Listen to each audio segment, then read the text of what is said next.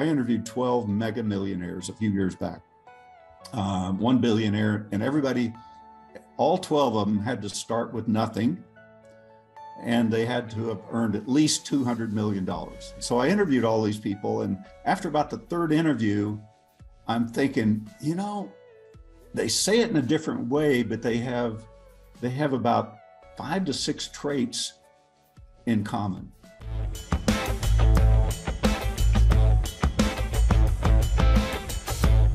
Thank you so much, Jim, for joining us on PivotMe today. Hey, my pleasure, April. Great to be here. Yes, we are excited to get into it. So I know that you've got so much value to add to the pivoters, but before we begin on the strategies and the tips and the things that you've learned through the years, I would love us to go back and talk about how it all began. So we were talking offline about, you know, your family moving around a lot and picking cotton together, and then that evolved into eventually working in a gas station. But can you quickly walk us through sort of where it all began, and then we'll catch up to where we are today? Well, first of all, I love the pivot idea because I've had to pivot many times in my life. So I understand what people go through when they have to pivot and things change, like they have changed recently even. So, but you know, looking back on my life, sometimes it's almost unbelievable to me that I started where I did and ended up where I am, because I never planned it. It just kind of evolved into what I'm doing. But, you know, my first job actually was picking cotton. And I was 6 years old, and probably my parents would maybe get arrested for child abuse today if they did that. But, you know, the whole family did. We had to, because we had to eat and we had to buy school clothes and that type of thing. So, and what I gained from that, though, looking back on it, is it was really, really hard work. I mean, back-breaking work, even at 6 years old. And I did that up until I was about 12. But I learned that just hard work alone, working with your two hands. Now, some people love doing that, but it's not going to get you ahead financially. It'll maybe give you a job and make a living, but I wanted more than that. And I didn't know what I wanted at 6 and 12 years old. And then about halfway through the 10th grade, I dropped out of high school, and I was not a good student at all. And I went to work in a gas station. I got married at 18. I had my first child at 19, worked in that gas station for about 2 years, and I made $1 an hour, and I worked 60 hours a week, no overtime. So I took home $52.10 a week, and I lived on that. You know, it was way back. And then my dream job was working in a factory on the assembly line, but I didn't have a high school diploma. And just by chance, a fellow that'd been into the gas station many times getting gas, we struck up a conversation. I found out he was a supervisor at the factory. And long story short, he said, look, if you can pass a test, I'll get you by that high school diploma, and you can go to work in the factory. So I did. And there were 9,000 employees. And within 6 months, I was rated #1 employee in the whole factory. Out of 9,000. Yeah. And you might have made some enemies there, Jim, when you did that.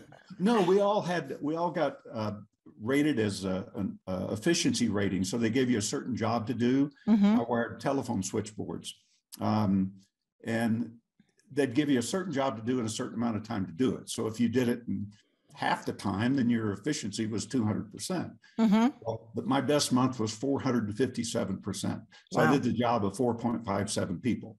So they loved me. And other people were involved in kind of a little bonus pool and things that we had. And they loved it too, because it added to their bonus, because we're kind of all collectively in that. So anyway, my life changed one night. I was working a swing shift. I got off at midnight, and a fellow walked by my area that I'd met a couple of times, didn't really know him that well. And he stopped and he said, hey, Britt, he said, you going to work in this factory the rest of your life? I'm going, I don't know, maybe. And he said, come go to this meeting with me tomorrow night. It's your night off, right? I said, yeah. And I said, what kind of meeting? And he said, well, I think it's something we could do to make some extra money. I said, well, what is it? And he said, I don't know. They just told me to bring somebody with me. I said, well, I'm not your guy. I'm not going to go to some meeting. I don't know what it's about. And he said, come on, man. He said, I need to take somebody with me. He said, I tell you what, if you go, I'll buy the beer afterwards. I said, well, what time is that meeting? So I I'm went for the in. beer, not the meeting. But little did I know it was going to change my life. And without getting into all the details, I went to the meeting. A light went on in my head, and I said, I can do this. Not only am I going to do it, I'm going to get rich doing it. I didn't know what rich was, probably $2 an hour to me back then, but I wanted to get rich. And I saw an opportunity to really get ahead financially there. And they gave me my only training, actually. He said, your job is talking to people. If you talk a little, you'll learn a little. If you talk a lot, you'll learn a lot. And I said, well, how much is a lot? He said, 10 a day. I said, that's what I'll do. And of course, we didn't have internet or anything like that. So I had to physically go out and meet 10 people a day. And I did for the next year, 3,650 plus people. And I had that many people that told me no.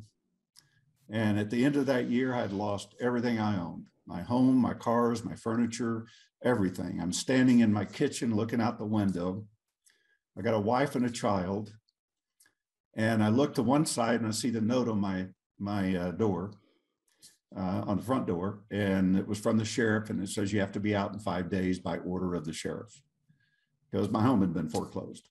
I had no place to go. I looked to the left, my driveway where I used to have 2 vehicles. Both of those are gone. They've been repoed.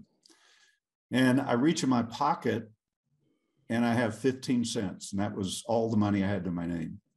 I had 15 cents, 5 days. I had to be out, wife and a child, no place to go. And I wouldn't quit. My dad showed up actually, and he said, what are you doing? He said, you could go back to the factory. They'll hire you back. And I said, Dad, I can't.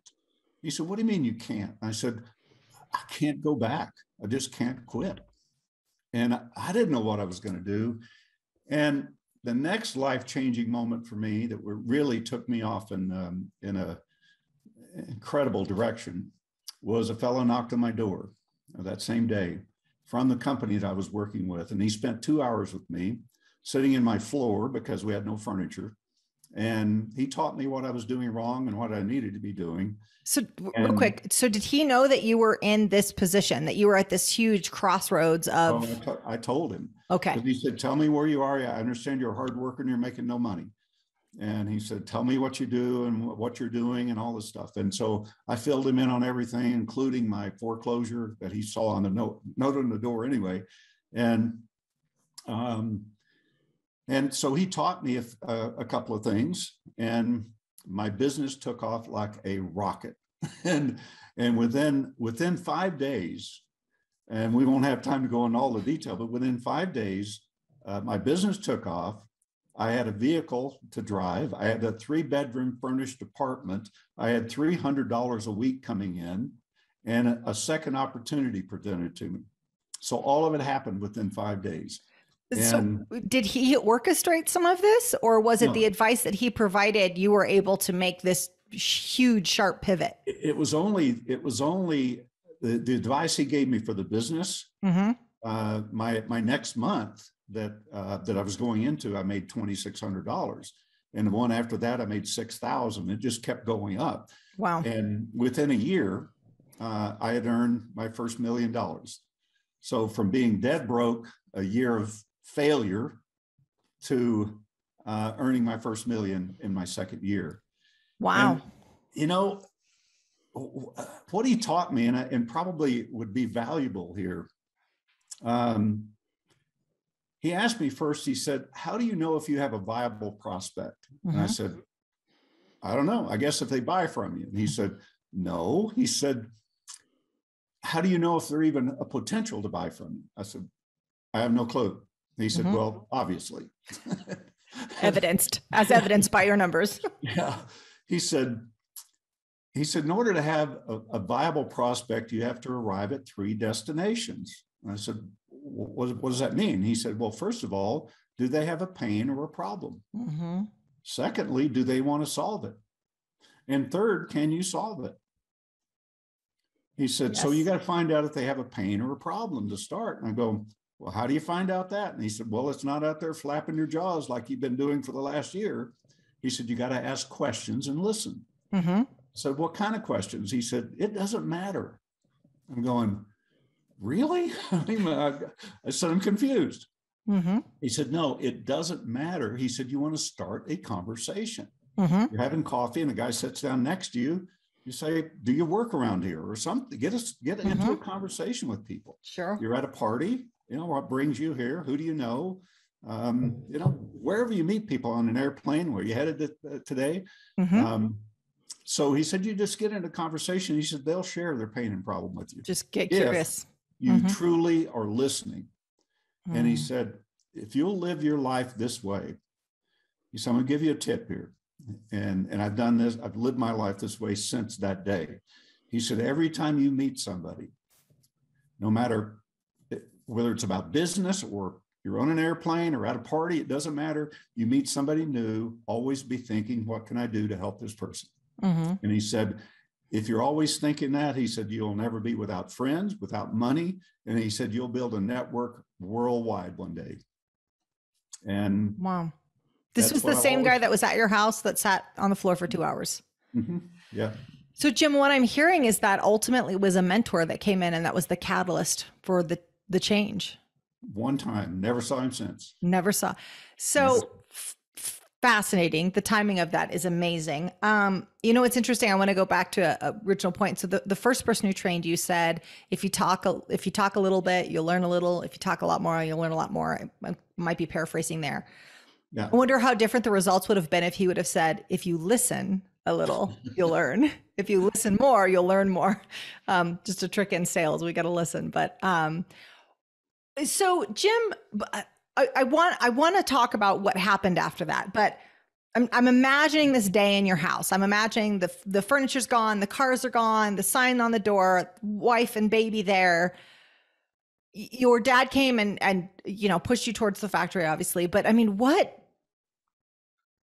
were the people around you saying? I mean, your wife, and I mean, you had to be under intense pressure to just go back to the safe, secure factory job.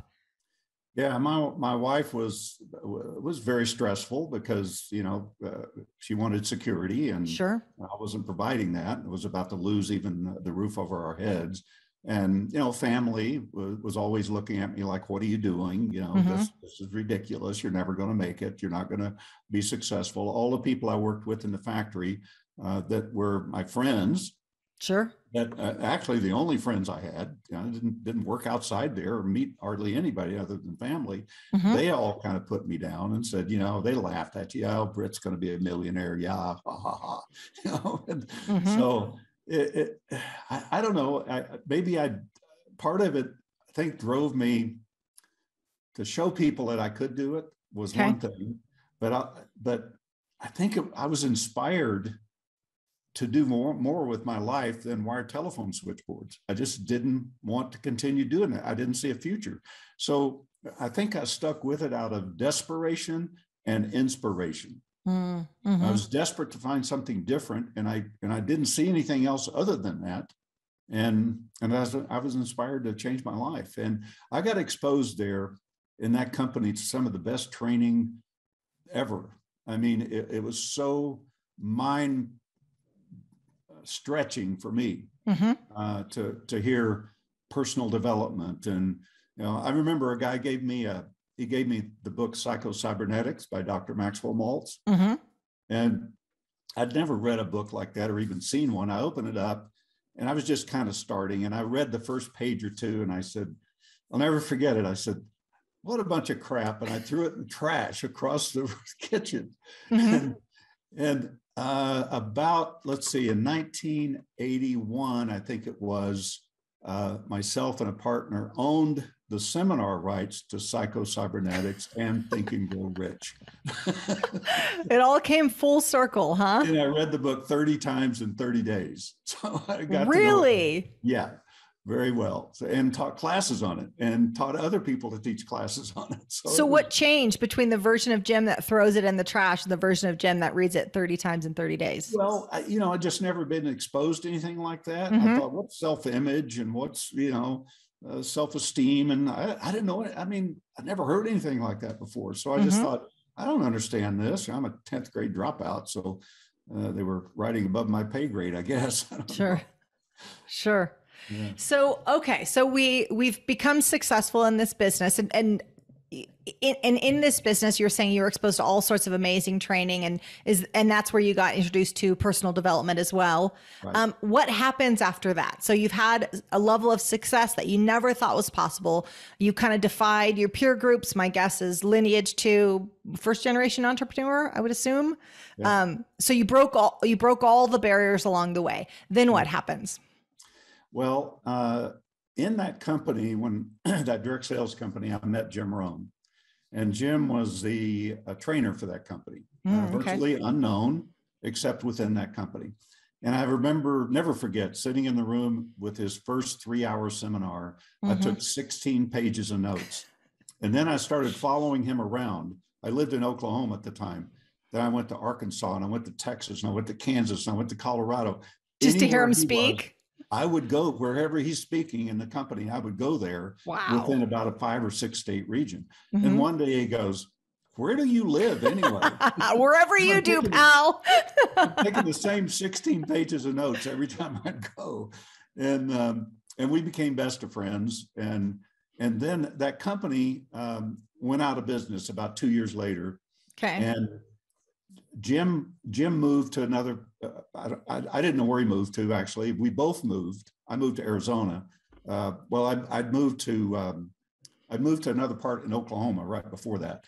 And then I was going to build a warehouse building in Arizona. So I went to Arizona, and Jim and I had lost contact completely. We had no phone numbers, nothing. So I go to Arizona, and I'm looking at some property, and I walk into a restaurant one morning to have breakfast, and there sat Jim Rohn. I'm going, wow. I said, what's the chances? What brings you here? And he said, well, I live in San Jose now. And he said, I came here to look at some property because I'm going to build a couple of houses. I'm going, well, I'm going to build a warehouse. So we got to talking, and he said, well, why don't we start a business? Join me in business, and let's start a seminar production company. And I said, well, I don't know what that looks like. I've never done that. And he said, well, you promote me and I'll do the seminars. And so it had just evolved from there. And gosh, we probably had months of 20,000 people going through our events. Wow. Maybe more in some months. Jim was so busy, and then I started doing workshops and things as follow-up, and that's how I phased into the speaking business. But yeah, Jim and I were partners for about 8 years. Started a seminar business. And you guys both found yourself in a diner in Arizona unexpectedly. Yep.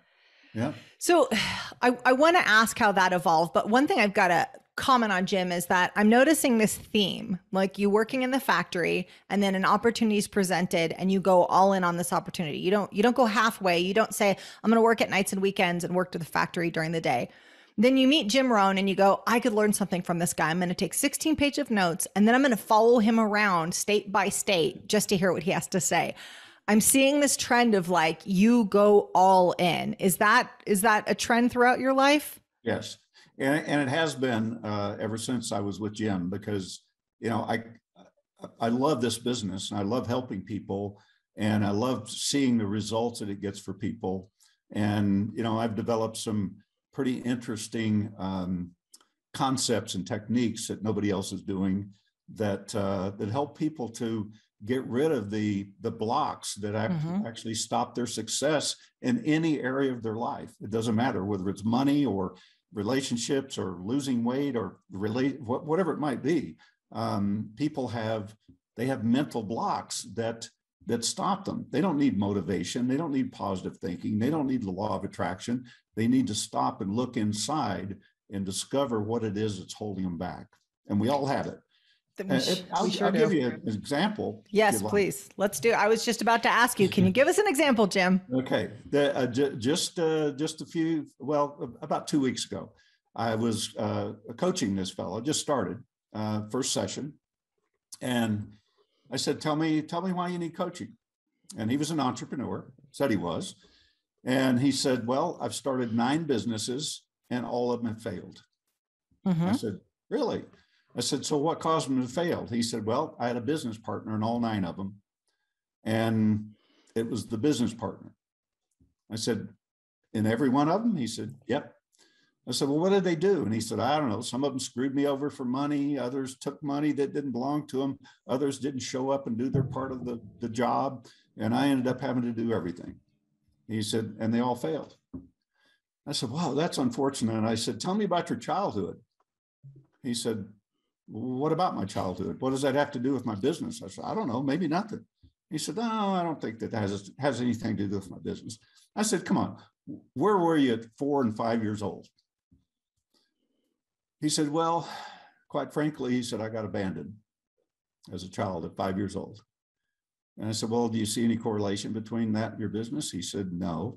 And I said, well, yeah, back when you got abandoned, you wanted somebody with you, right? You felt alone. So you started 9 businesses and you didn't want to feel alone. So you took on 9 partners and they all abandoned you, just like you got abandoned as a child. And I said, you're just repeating the pattern over and over and over.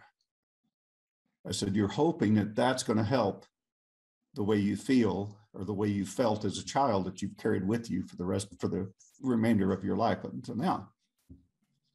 And I said, you see a correlation?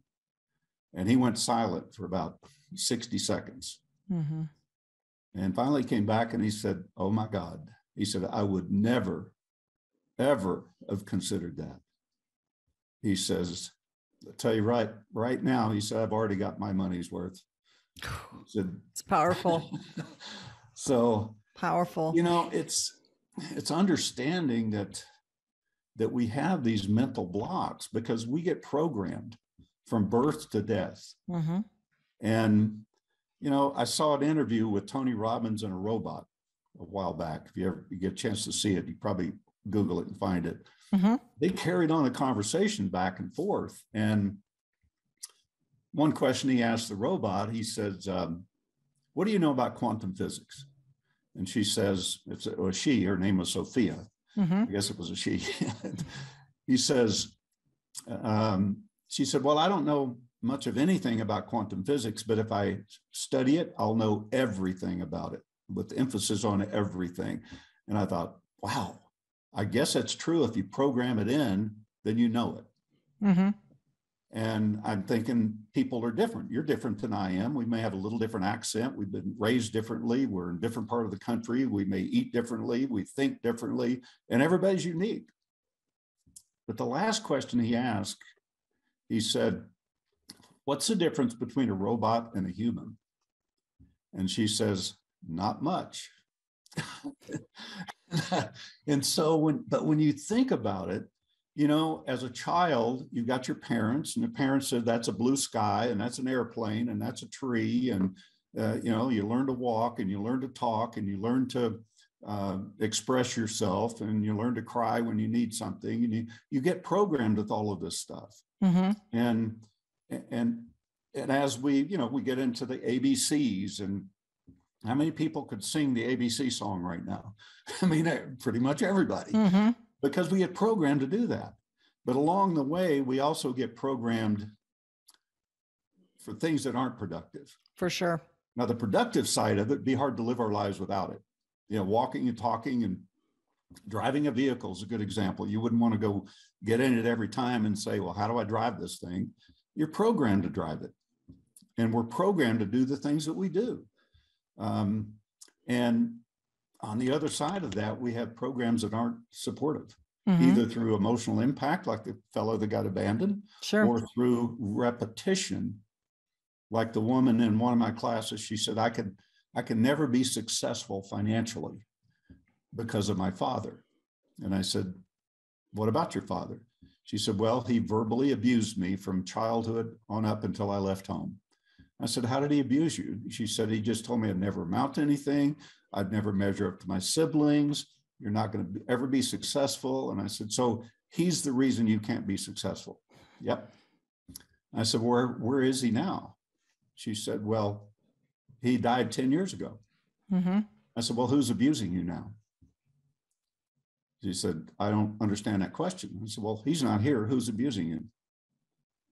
She said, I don't understand. And I said, well, think about it. I came back again about 15 minutes to her and said, did you come up with the answer? No. It took 5 times me coming back. And finally she goes, "You mean I'm abusing me?" I'm going, "What do you think?" "I don't know." I said, "Well, keep thinking." Came back the last time, she says, "Oh my God, I'd never even considered." She said, "I'm carrying on his legacy. I'm carrying on what he did to me. I'm doing it to myself." She said, "How come I can't see that?" And that's the problem. We can't see what we need to change most of the time. Sometimes we do. A lot of times we don't.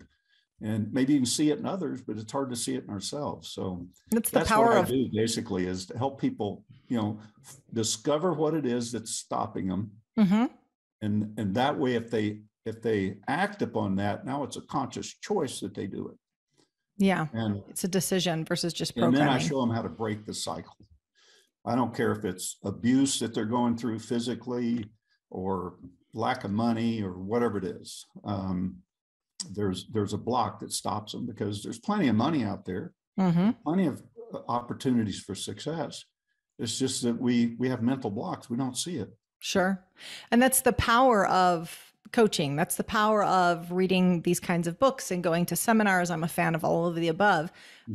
It's because it highlights what our programming is, and then it makes it a choice. If we don't know it's a choice, we just think, oh, well, this is, my father was this person, so I behave this way about money. I had this terrible experience, so this is why I do this, this particular behavior. We rarely use that for the power of good. We're like, oh, this will excuse my poor performance, my bad behavior. But when we recognize that that's a choice, that we can choose a different story, choose a different narrative, and we can have a completely different life, then we take the power back. In that scenario with the gal, she's given her dead father all the power over her financial stability. And I think that's that's a piece that a lot of us are missing unless we go down either the personal development road or journaling. There's lots of ways that it can be done, but that we've given our power away to so many other people. And sometimes it's to narratives that were handed to us when we were kids or teenagers. And we're like, well, I'm just repeating this narrative, that at any point we can choose differently. Yeah. I mean, a salesperson, for example, they go into an office to make a sales presentation. And let's say they do 2 or 3 in a row and they get 2 or 3 no's in a row.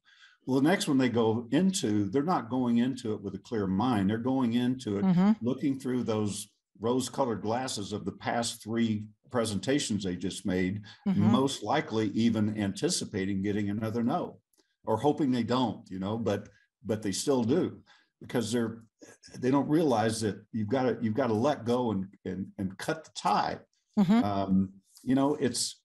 It's like fear is it's only real if you make it real. It's a made up story. Somebody asked me the other day, they said, well, what if you got a bear or a lion chasing you through the woods? Isn't that real fear? I said, no, you're making it up. I said, he hasn't caught you yet. So you're making up in your mind what's going to happen if he catches you. I said, but I'd probably run too. Sure. But sure. How about making up something more empowering? It's just changing our focus and being able to, well, I learned over years, I interviewed 12 mega millionaires a few years back, 1 billionaire, and everybody, all 12 of them had to start with nothing, and they had to have earned at least $200 million. Okay. So self-made. Okay. Yeah, all in different industries. It's all self-made. So I interviewed all these people, and after about the 3rd interview, I'm thinking, they say it in a different way, but they have about 5 to 6 traits in common. And I started looking at myself, and I thought, well, do I have those traits? And I thought, that's what drives me. That's what inspires me to keep going. And sure, let's talk about some of them. Yeah, one is, I mean, they're simple, but yet if you don't understand them and the concept behind them, you can get stuck and it can throw you off course. So one is a desire to become more. Whether it's having more or becoming financially free or whatever, a desire to become a better person in some way. But let's just take money, for example, because most of the people listening here are entrepreneurs. So you could go out on the street corner anywhere in any country and probably in the world and ask 1,000 people if they'd like to make more money. And everybody would say yes. Even the person already making $1 million a year is looking to make $2 million a year. Mm-hmm. So, so they have the desire, but how many really do? Mm-hmm. The reality is that most of us spend about 80% of our waking hours going after money. You know, average working person, whether they have a job or entrepreneur or whatever. But the reality is that 90% of those people don't have enough. So they're spending 80% of their waking hours and they don't have enough. That's sad, if you ask me. Mm-hmm. So, but desire is not enough. So you got to take it to the next step, and that's called decision making. Mm-hmm. And where people go wrong there, a couple of things. One is, let's just say this circle here is a firm decision. Like I made when I said in that meeting that night, I'm going to be successful at this and I'm going to get rich. Mm-hmm. And you quit the factory. Yeah. So I quit the next day.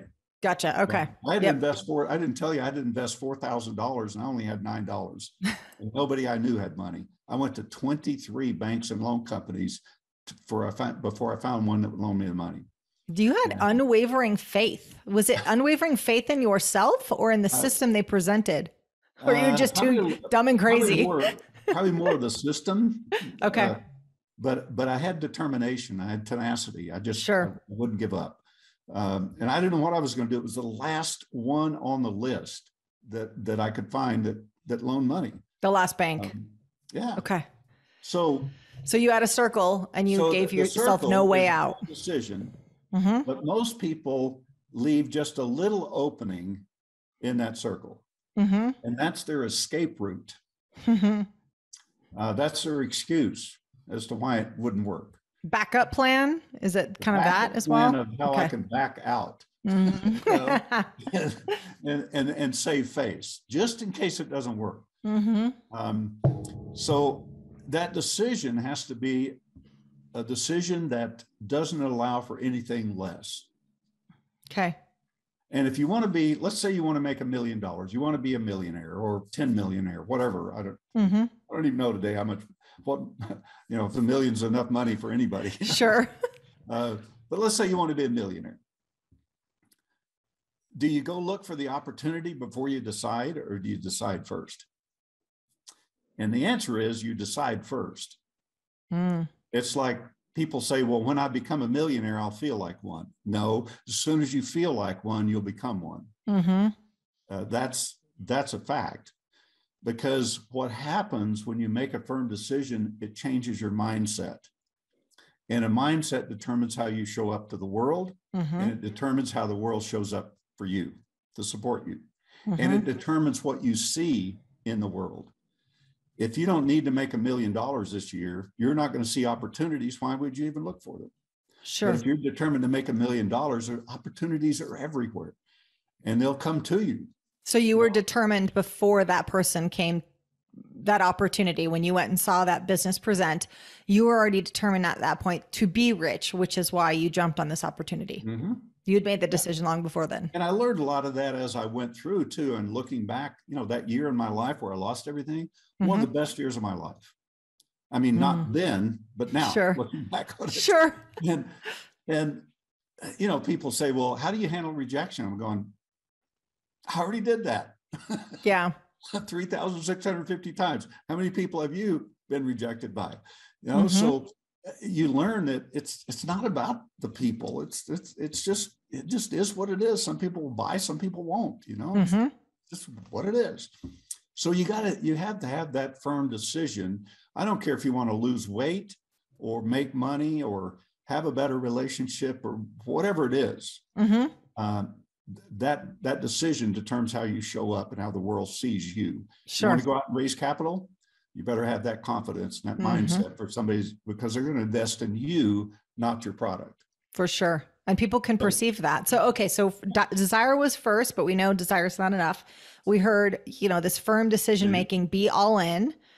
What are some of the other traits that you noticed?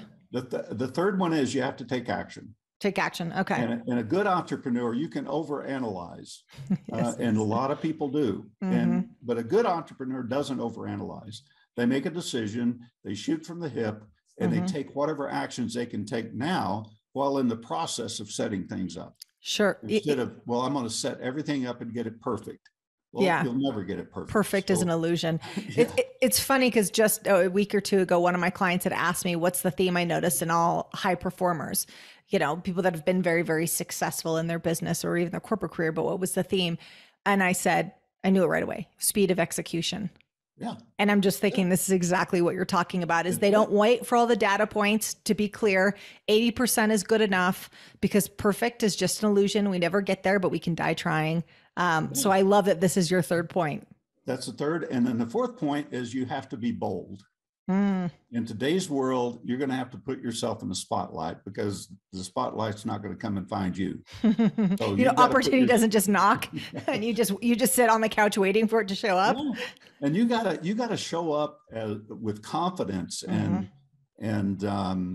show up as a key person of influence in your field of business. Even if you're just starting, you have to show up that way. And that requires some level of boldness. People say, well, I'm not successful yet. How can I do this or that? You got to feel that way. And you got to know beyond a shadow of a doubt, you got to have the mindset that people cannot resist you. And they won't if you have that mindset. I'm telling you, it's so important to, I mean, I did things back then. I didn't know I was being bold. I mean, I remember one time knocking on a door. I needed my 10th person for the day. So I see this old house. It looked like something out of a movie in the 20s or something. And it had a screen door and had a big hole in the screen door right by the handle. And then it had 2 steps going up to the house. So there's no porch. So you actually had to open the door and go up the steps. So I got the bright idea. I'm going to go door to door and recruit for my business. So I go and knock on the door. And I'm standing down below the steps. So I'm looking right in that hole in the screen. And the door opens, and all I see is a great big hairy belly button through that hole. I'm looking like that, and I look up, and here's this guy, great big guy, overweight, big stomach sticking out. And he said, "What do you want?" I'm going, I said, "How would you like to make more money each month?" And he said, "Well, I might. Come on in."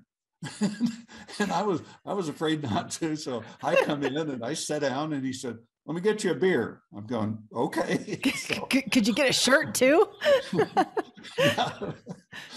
But, nothing. I mean, he never joined me in business, but it was an experience, but, I was that way. I was bold. I didn't know.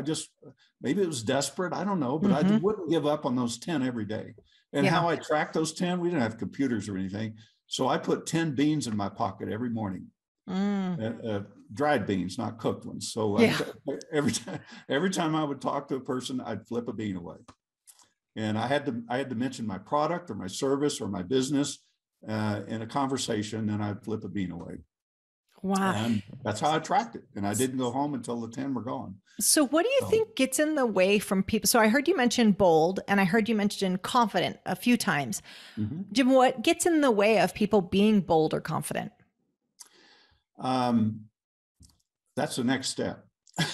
and that's the ability to let go of the past, whether it's a past call you made or your past period. To be able to disconnect, and like the woman that was abusing herself, or like the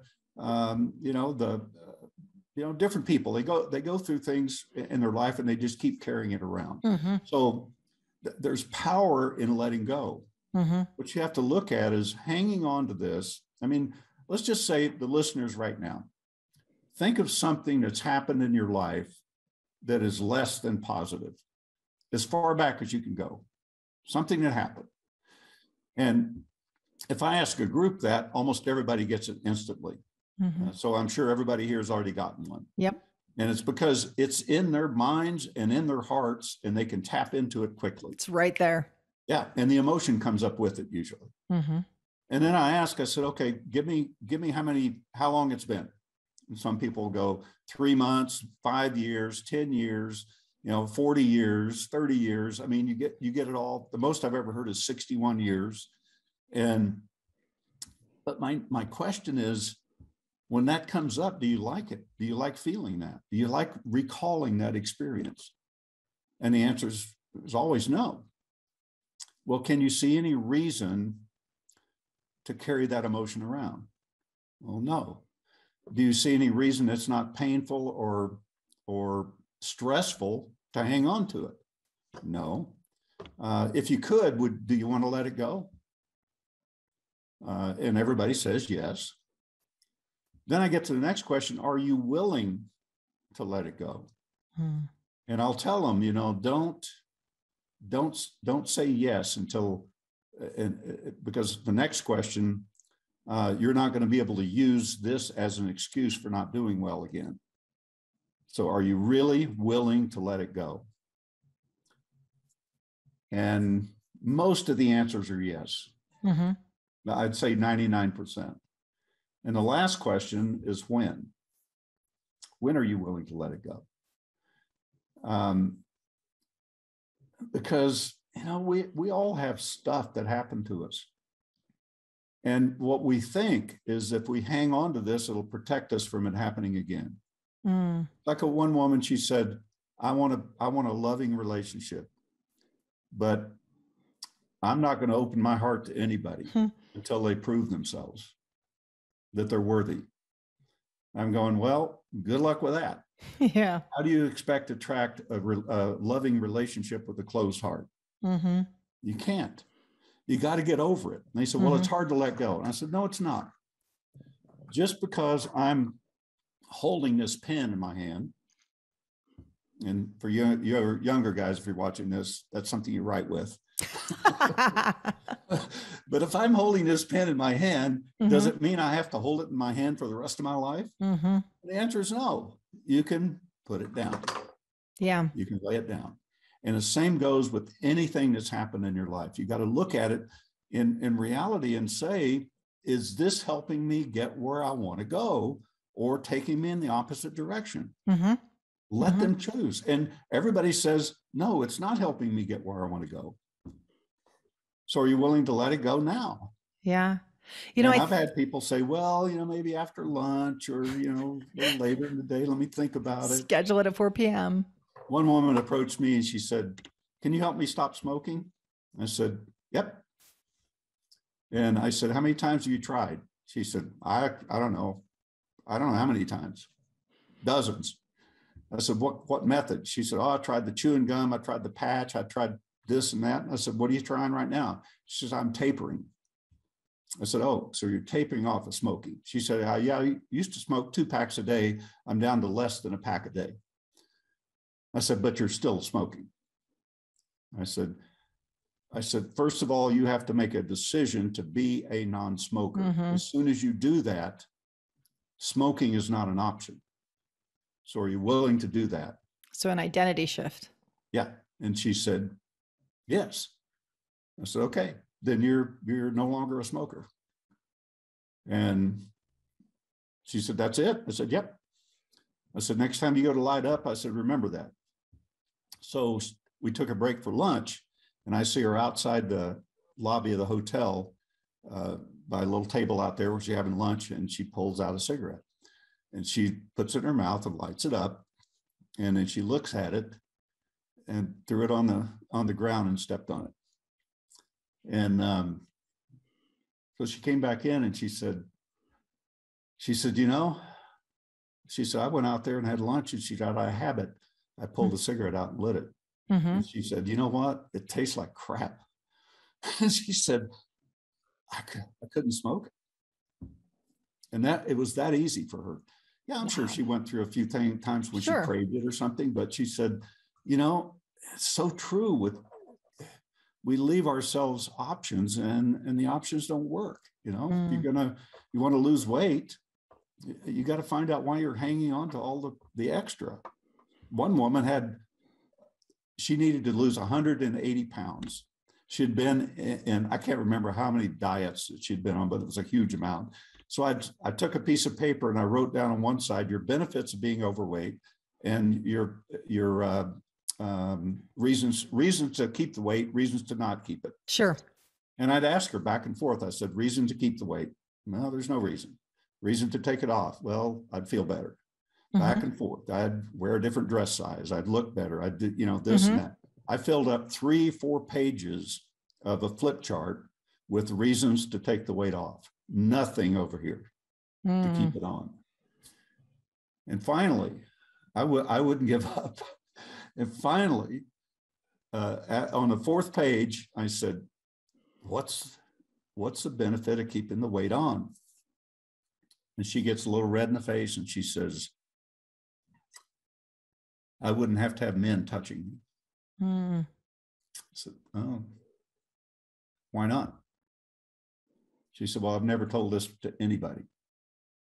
She said, I got gang raped by a football team when I was 13. And she said, I never told anybody, not my parents, nobody. And I went home and I started eating and I told myself, I'm going to get fat so I'm not appealing to any man. 6 months time, she lost 180 pounds with no diet. Wow. Simply, she let the weight go. Yeah. You see what can happen? I mean, our mind is so powerful that we instruct ourselves what to do every day. And your cells will do whatever you tell them. They'll die for you if you tell them to. We're powerful human beings. We just don't realize it sometimes.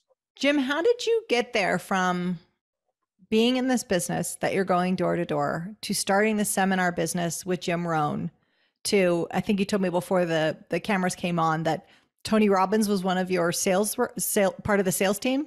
Yes, he was for about 5 years. How do you get from doing this kind of business to then leaning so hard into personal development? Is it just, I really like this stuff. The book I threw in the trash was actually really good. I'm going to get it out and teach everybody about it. Like, where does this transition happen? Well, again, it evolved, I think, over the years. I never, in the beginning, never saw myself as a speaker. In fact, it was my greatest fear. But once I got into it, I would always ask myself every time I would do a talk, whether it was a presentation for one of my salespeople to a group like a real estate board or something like that, I would always leave afterwards and sit for a moment and say, how did I do it? How could I have done it better? And I loved reading, but I was slow and didn't comprehend very well. And I kept thinking about and hearing about speed reading. So at one of our events, there's a group in the back of the room after everybody else left, sitting at a table. I go back and say, how are you guys doing? And it was like four guys sitting there. They said, well, I said, what do you do? And they said, well, we market him. I said, well, who's he? And he said, he's the fastest reader in the world. He said, he's in the Guinness Book of World Records. It's the fastest reader in the world. I said, well, I need to get to know you. Yeah. He said, well, I do classes on speed reading. I said, oh. So I signed up and he did a 10-lesson class. And I went to 4 lessons because I'm not a good student, but I went to 4 lessons. And at the end of 4 lessons, I was reading at 28,000 words a minute with about 98 to 99% comprehension. So I was getting it all. And I could read a normal book size, 300-page book in probably 10 minutes and get it. Whoa. I didn't read novels or anything like that. These were self-help books. Yeah. I read everything. I went through over 4,000 books, and I did, personal development and psychology and religion and spirituality and marketing. And I mean, you name it, I went through it to the point where I could hardly even find a book I hadn't read in the bookstore at the time in my genre. And it's amazing. So that's what got me started. Then I went through a transition in my life about 37 years ago. I kept thinking, why do people not do what they say they're going to do? They come to my events, they're excited about it. A few of them do it, but the rest of them, they need to go to another event. They just don't apply what they do or what they say they're going to do. And it bothered me. really bothered me. So I went through a transition where I'd always thought, I'm teaching people how to be successful and happy. Okay. Well, here I am at that time. I'm living in Sedona, Arizona. I'm financially successful. I thought I was happy, but my now ex-wife and 2 children at the time lived in another part of the country. And I'm thinking, that's not happiness. That's not right. And the more I thought about it, the more I thought, I can't do this anymore. I can't teach people this because I'm not really successful. I mean, financially, but I'm not really happy. And to me, if you're not happy, you're not successful. So I booked a ticket to Hawaii and stayed over in the North Shore of Kauai for 2 weeks. I didn't take a book. I didn't take a journal. I didn't take anything, not a pen, paper, nothing. And all I did was hang out, and I hiked the Nepali coast, 11-mile hike. And I spent 3 days on the beach, and I only had 2 bottles of water and a couple of power bars. And I ate that the first day and drank it the first day. So I'm out of water. So I'm drinking out of a waterfall. And I spent 3 days there sleeping on a towel. And it was like new information got downloaded somehow. I don't know. It was a pristine environment. Maybe it was fasting. I don't know. But I just, I started to see that the problem is not speeding people up and motivating them. The problem is to slow them down and get them to take a look inside. And,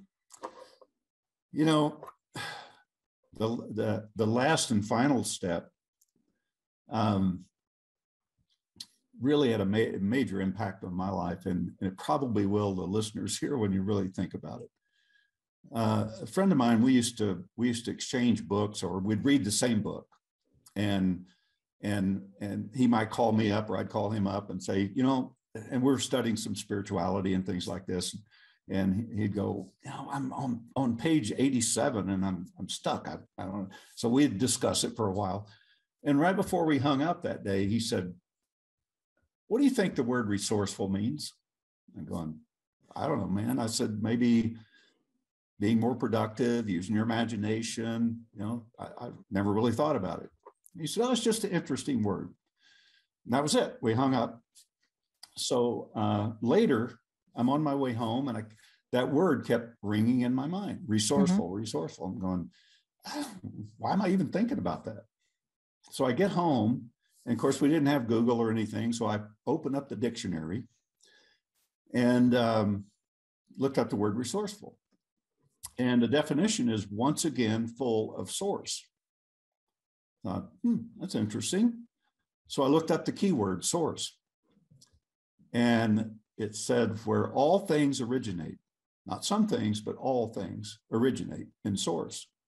I'm going, wow, that could be pretty powerful depending on what you think source is, your definition or what you're feeling of source. So I kept looking. I went to the bookstore and I tried to find origin of words and stuff. I couldn't find anything on source. And this went on for about, I don't know, a year and a half or so. And I was in England on a tour, and I was in this small town, and walking down the sidewalk, and I see down kind of a little alleyway, I see a sign that said antique bookstore. And I'm always intrigued by old books, So I walk in the back door, and as soon as I go in, here's this dictionary. It must be that thick. And it looked really, really old. I don't know how old it was. I never looked at that. And it said, do not open, do not touch. And I thought, it's probably for the people in the UK, not for me. So I carefully opened it to the S's, and I'm looking down a page, and I see some of the same definitions, and I'm trying to find the origin of the word. And suddenly I see one that says source, love. I went, wow, resourceful, once again, full of love. And I thought, when you decide to do something in your life, when you decide to take on a project, when you decide to write a book, when you decide to start a new business, when you decide to get healthy, whatever it is, you fall in love with that. And your only other option is to fall in fear with it. So once again, full of love, you fall in love and think about things that you've accomplished that you set out to do where you're so excited about it. And you got that gut feeling that's tingling inside that you can't wait to accomplish this. It's kind of like your first love affair. It's like, remember when your first love affair, and you wanted to be with that person all the time, and you thought you couldn't live without it, and yeah. So you're falling in love with something. Then I thought about that for a while, and I thought, well, there's a flaw in that. If all things originate in source, where does fear come from? If all things originate in love, where does fear come from? I thought about that for a little bit, and I thought, fear is proof that human beings can create, because we create them. And we create them in love. We fall in love with that fear. Think about that. So it's fear, it's love presenting us with fear, saying, if you take care of this, you'll have more of me. Take care of this fear, you'll have more love in your life. So you fall in love with something, then you're faced with the fear, and doubt creeps in. And that's where letting go comes in. Yeah. See, it's such a, when you think about it, just such a powerful concept to realize when you're in love with something and stay there, because you're the one in control. You're the one that can make a choice to buy into the fear or not. Jim, let me ask you this as we wrap up our time together. If you could tell the world one thing, what would it be?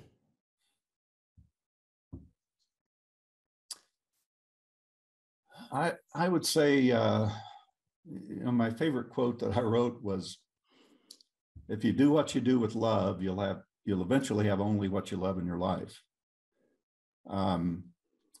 But I'll give you a success principle that I think is very simple, and I try to keep things simple. Once you've decided what it is that you want in your life, every action you take from that point forward is going to move you toward that or away from it. Success at anything is that simple. We don't live in a gray world. We live in a black and white world. It's either taking you toward it or it's not. And somebody asked me one day, they said, if somebody's habitually late for an appointment, what do you think that means? And I said, well, it's either an act of love or an act of violence. And they said, really? I said, it's not an act of love. Well, it's not violent. I said, well, it might be to the person sitting there waiting. Self-sabotage. It's definitely sabotaging. Disrespecting them. Yeah. So to me, everything moves you in the direction you want to go. And, I tell people, I don't want you to believe me when I say to let go of something and what it'll do for you. I want you to try it, because it will work the very first time you do it. You just cut the tie, and maybe it'll pop up again, maybe not. I mean, I've had people where they've gone through stuff and they're done with it in 30 minutes. And others, it may take a little longer because it pops up again. But if you realize that, life is like you go through a path in a field and you get accustomed to going through that path. It's all beaten down. You know it. You know every stick and stone in that path to get you over to your destination.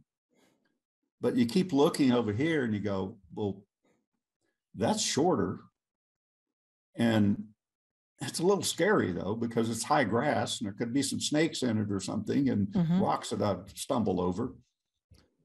But if you take that path and you continue taking that path and you quit taking this one that you're accustomed to, that's not taking you really where you want to go, then that's going to wither away from lack of attention.